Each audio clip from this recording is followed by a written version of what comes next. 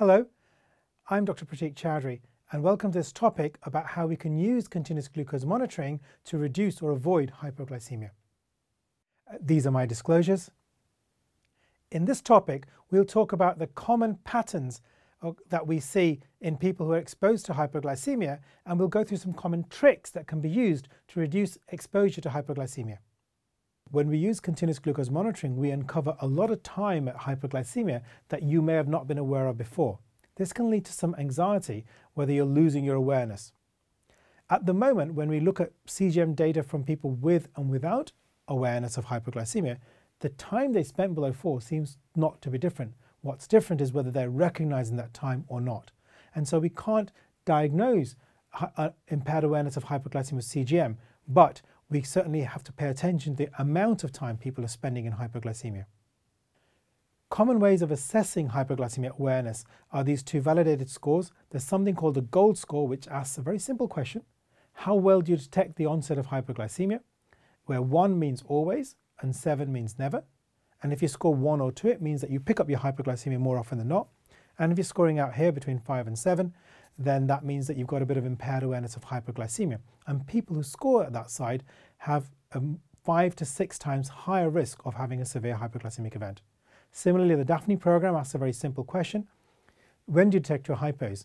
If you detect it above 3, you've got intact awareness, but if you usually detect your hypoglycemia below 3 or never, then you've got impaired awareness of hypoglycemia. So let's talk a little bit about how you work out if you've had a hypo or if you've got a pattern of hypoglycemia, how you might identify the cause. So one of the key things that we found useful to look at is looking at the balance between your background or basal insulin and the amount of quick acting you take, the bolus. If your background insulin is more than 60% and you're having hypoglycemia, it's probable that it's the background causing it, and you might think about dropping that down a bit. If your bolus is more than 60%, then it's likely that actually you're doing a lot of correction boluses or correction doses that are causing the hypoglycemia, and you might want to think about that. In particular, hypoglycemia early in the night is often related to correction doses done for your evening meal, whereas hypoglycemia early in the morning or later through the night are often related to your background insulin and not reducing it in response to events like alcohol or exercise.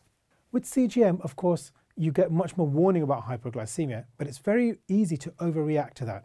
So how do you prevent hypoglycemia without causing hyperglycemia?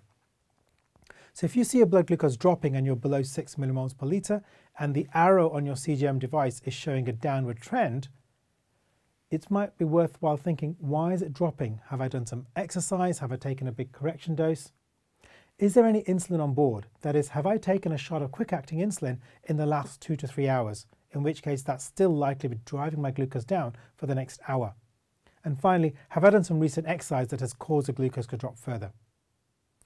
And then it's really important not to overcorrect. We have a very simple rule we use in our clinic that if your sugar is below 6 with a single arrow down, just take 1 jelly baby. And if it's below 6 with 2 arrows down, take 2 jelly babies. And then have a look where you are in the next 10 or 15 minutes. And if you're still dropping, you can repeat that. Now this is quite a busy slide and it's been covered in one of the previous presentations, but in case you're just looking at this one, I think it was important to look at this. The arrows actually mean something slightly different with the different systems, and I want to focus on the bottom level of that slide.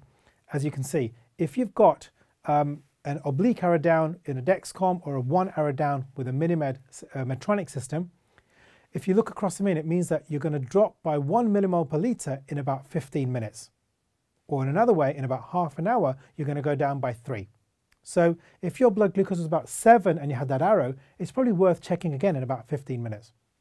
If you've got the straight arrow down on the Dexcom or a double arrow down on the Medtronic system, that means you're falling a bit faster and you're going to fall by 1 in 7 minutes. And so that's probably about the time when you should be looking again to make sure has the treatment you've taken stopped the fall. And then the Medtronic system has a triple arrow down system as well, which means you're going to fall by 1 in even less than 5 minutes. And so that probably might need a little bit more treatment at an early level. So let's just talk a little bit about how we use the alerts on continuous glucose monitoring. Most systems will have a low alert, which you can set at a certain level, and it will tell you when you reach that. But most systems also have a predictive alert, which tells you 20 or 30 minutes before you hit that number. So it's important to think about the fact that what sort of sugar level would that alarm go off on. So if you set your low alert at something like 3.5 millimoles per litre, which is about the average people set it at, if you're dropping by 1 arrow, which means, as we said before, by 1 millimole in 15 minutes, it's going to go off about 1.5 or 2 millimoles higher than where you set it. So if you set it at 3.5, you're going to get an alert at about 5.5. Okay, so while that might seem that the glucose is okay, it means within 15 minutes you might be in hypoglycemia. That's an alert now, act now to avoid that low alert level. If you're dropping a bit faster with a double arrow down, you're going to hit the low level. You're going to drop by 1 millimole in only 7 minutes. So actually the alert goes off a little bit higher. So if you've set your low alert at 3.5, your predictive alert is going to go off somewhere around about 6 or 6.5 millimoles per litre.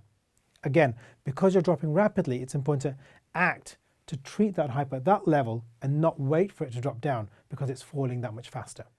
On the other end, of course, it's important to know where to set your high alerts as well, because if you set that too low, you're going to get a lot of alerts and you might not want to act on those because it'll just be beeping all the time. It might be annoying.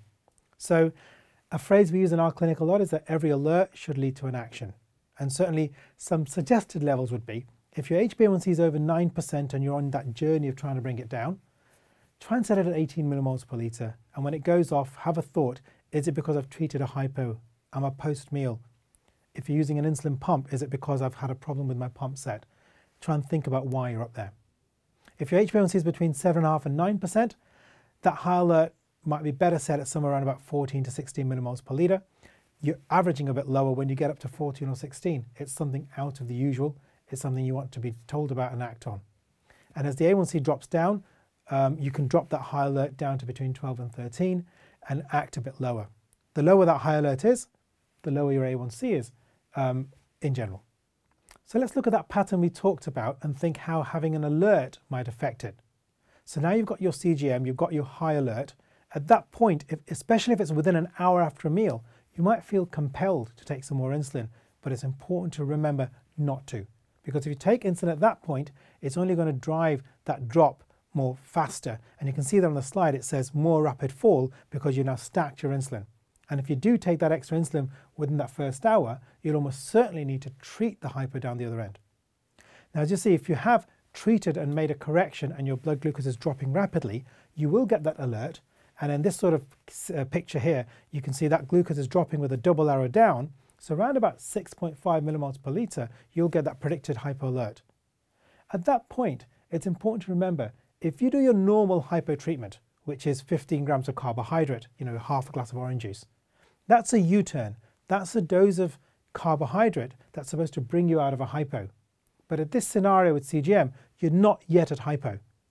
I always imagine this as though you're in the middle lane, you're pointing towards the barrier, but not hitting it. You want to make a subtle judgment back into the middle lane, a small correction, because you want to avoid bouncing back up again and leading to a situation where you're going to have to treat it again. So smaller doses required because it's a dab of the brakes rather than a U-turn. And these are just some examples where you can see exactly what I was talking about. This is a scenario where a person, the top one, where someone has done some exercise, caused a rapid double arrow down, they've had the predictive alert, they've taken their carbohydrate and they've stopped the glucose falling. But because they had some exercise on board, you can see there, actually they got repeated alerts along the way and they had to take quite a lot of carbohydrate to prevent hypoglycemia. The second example is where someone has been running high. This looks like maybe their set was displaced or they'd had a very high glucose. They'd corrected it down. You can see there, they'd taken an appropriate amount of carbohydrate to stop that very rapid fall. It has turned up, but they've avoided rebounding back up. Later on, you can see the glucose has been dropping a bit more gently. That alert would have come on at a glucose of 5, very close, and would only require a very small amount of carbohydrate to keep them between that middle lane, between that 4 and 10. This is just on the side, left side here, you can see an example where you can see someone has had a prolonged nighttime hypoglycemia. It's quite important to remember actually that sometimes these long overnight hypoglycemic episodes might occur if you're sleeping on the sensor, and sometimes it becomes difficult to differentiate between what we call sensor compression artifact and what is real hypoglycemia. And you might want to think back and think, did I take too much background insulin? Did I do a lot of exercise the previous day? Did I drink any alcohol? In which case it's more likely to be hypoglycemia if not. See on the side here I've got another example of someone having a bolus for their meal. They were already high and they went higher. They took an extra shot of insulin against what the bolus wizard was advising them. This caused hypoglycemia. They didn't have a predictive alert on, so actually they only got alerted when they got to the hypoglycemic level and they overtreated it. Bounced back up high. That resulted in more correction back down to hypoglycemia. So when you're hypoglycemic, there's often a temptation of eating. And I really understand when you are low, it's very difficult to limit that. If you are very low, and you can see here this person was low for a large part of the night, must have felt very confused and unpleasant, and overtreated their hypoglycemia. You can see went up past 20. On the other side, you've got that example again where they're just microcarbing, and that's helping them keep glucose within the range. And so reacting to that predictive low alert when you're still between 6 and 4 before you hit the hypo, and having small amounts of carb becomes really important in using the CGM appropriately. I always like to use this slide to demonstrate what a perfect shot of insulin is. And so whenever you're choosing how much insulin to take before your meal, it's a bit like teeing off on the golf course. And you look at the amount of carbohydrates you have, you look at what your blood glucose is, and you're aiming for that flag you can see in the distance at a glucose of 5.5 or 6 millimoles per litre. But actually, trying to get that glucose every time is a bit like hitting a hole in one every time. It just ain't going to happen. And even if you're absolutely perfect at carb counting, even if you and your healthcare team have judged your carb ratio and your sensitivity factor to perfection, when you hit that shot, there's about a 4 or 5% chance that it's going to hit the sand bunker. And if it hits the sand bunker, life is going to be a bit crazy for a while until it settles down. On the other hand, even though you've dosed insulin correctly, stress, life, activity, lots of things can get in the way, and you might end up a bit short and might have to do a correction on board. That correction isn't going to be a full shot, it's going to be a nudge back onto the green. And the really good players, the people who get their HbA1c between 6.5% and 7%, the sort of levels that will allow you to live a long, complication-free life with diabetes, are getting about 65 to 70% of their time between that 4 to 10. They're allowed to have about 5% in the green in hypoglycemia, and they're even getting 30% that's going to stay on the high side. 30% of a day is about 8 hours, and you could argue that's your allowance when things go off piste. You've got to find it and pull it down, and we're always going to try and help you minimize that amount, but if it's there between 7 to 8 hours a day, you can still maintain a glucose level that will leave you complication free. So common patterns that we see in our clinic where we look after people with lots of problematic hypoglycemia are generally in 3 or 4 key areas. The first is if you've got too much background insulin. So if we add up all your insulin, all your background and all your quick acting, we call that your total daily dose. And if background makes up more than 60% of that and you're having hypos, it's likely the hypos are being caused by the background insulin. If the background insulin is less than 30%, then a lot of your insulin is coming from corrections and quick acting. And it means maybe pushing up the background and balancing those out might help reduce your hypoglycemia. It's also important to look at the balance between background, correction and bolus insulin. And a good guide that we use is for your insulin to carb ratio is total daily dose divided by 350. And for correction, it's total 120 divided by total daily dose. What that means is for an average person, maybe someone my size, who you'd expect to be on about 40 units of insulin, an expected background total daily dose would be about 20 units a day, and their expected sensitivity insulin to carb ratio would be 350 divided by 40, around about 8.7, and their expected correction dose would be 120 divided by 40, which is 3. So I hope you enjoyed that topic, and by this time you should be able to recognize some common patterns that increase the risk of hypoglycemia and some tricks that can be used to reduce the exposure to hypoglycemia. So thank you for watching, and I hope you enjoy the other modules in this series.